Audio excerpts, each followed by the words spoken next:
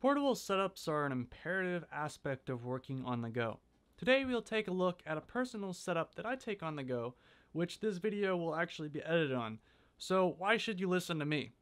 Well, as a college student who somehow thought it was a wonderful idea to commute to the university down the road from my parents' house, I know a few things about trying to work on the go. Even with a relatively small commute, I still spend 8 or more hours a day unable to run home and work on editing and gaming and things like that, at least on this computer.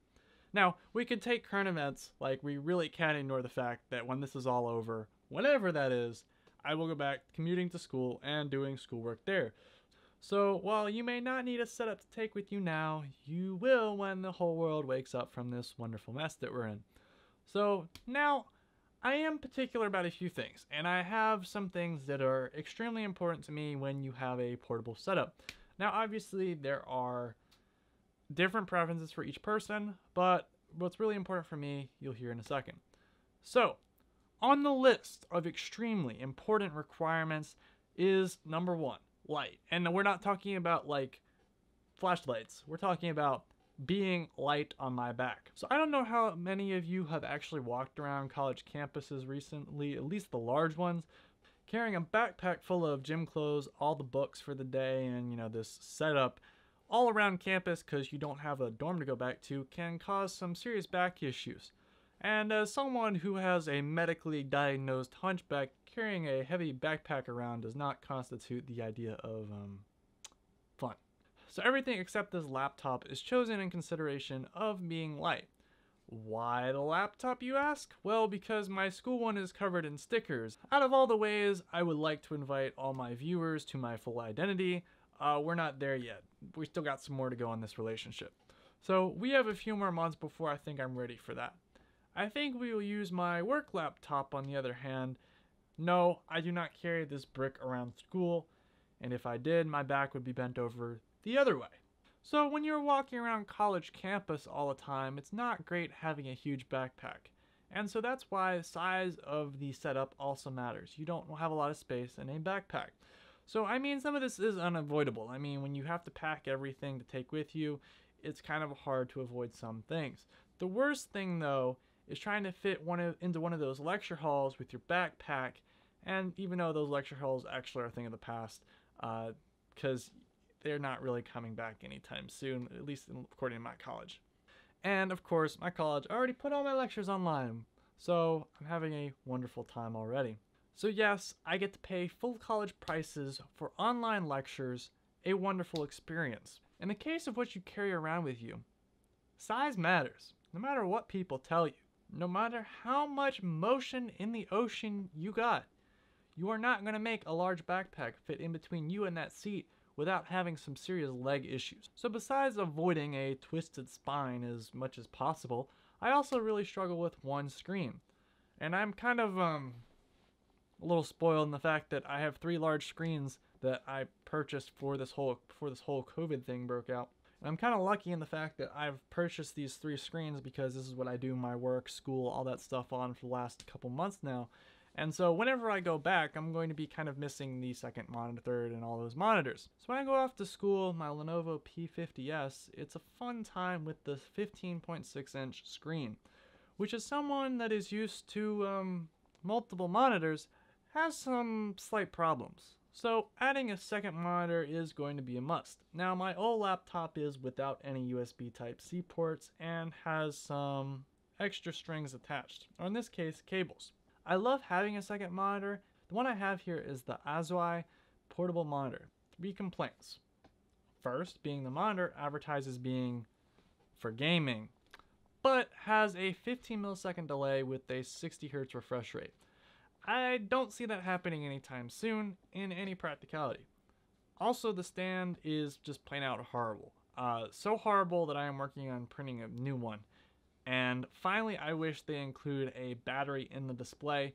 There is a little notch cut off that they really could have put a nice battery in. Not to mention, the battery goes by much faster when you are now powering another screen.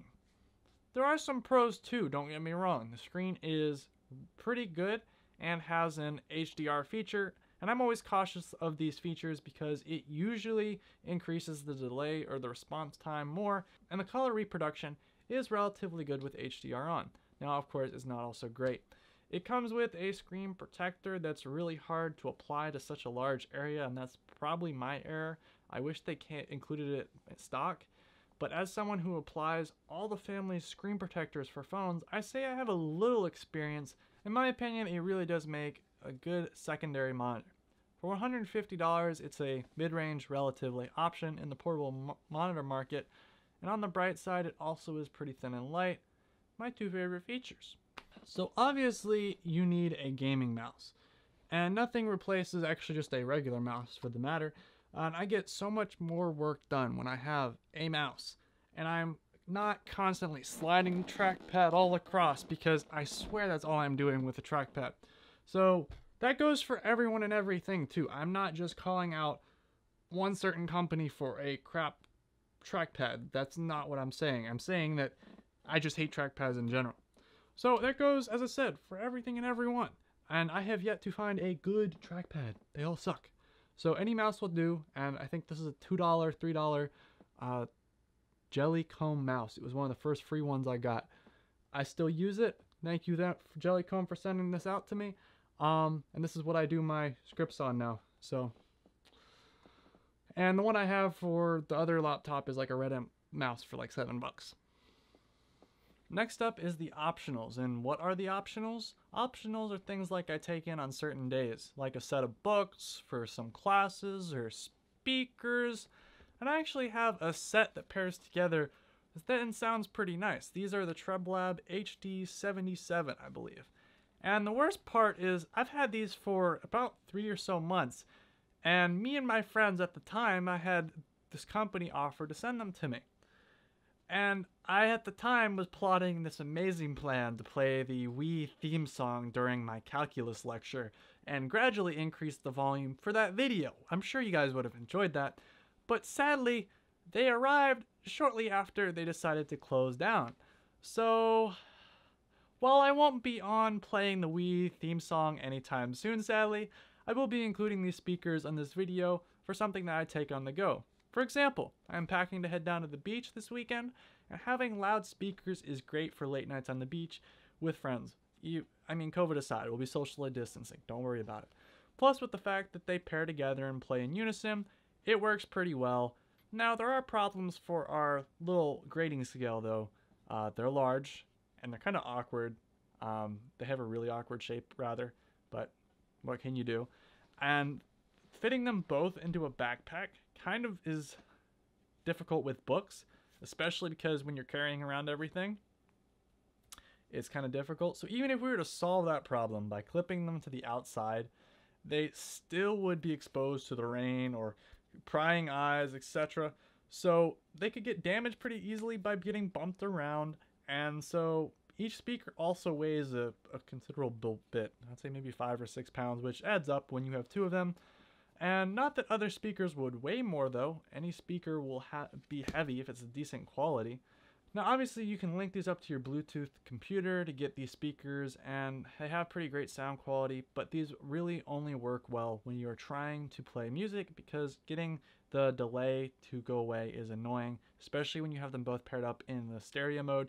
You find it very, very difficult to get these speakers to play without any really noticeable delay. I'd say maybe it's in a half-second delay between what you see on the screen and what you hear on the speakers. So what makes these few things worth it? Well, to get off with you, the monitor is a must. I know people will try to sell you stuff on YouTube, and there will be the whole conversation about people trying to sell you stuff. The monitor I have is the monitor, but please buy some monitor. Any monitor is my recommendation. Please. That has been eye-opening on how much I enjoyed having a second monitor. And in some places, it's not possible. Like, you cannot be sitting in a lecture hall with your second monitor up and, sitting in the cramped seat. That's not happening.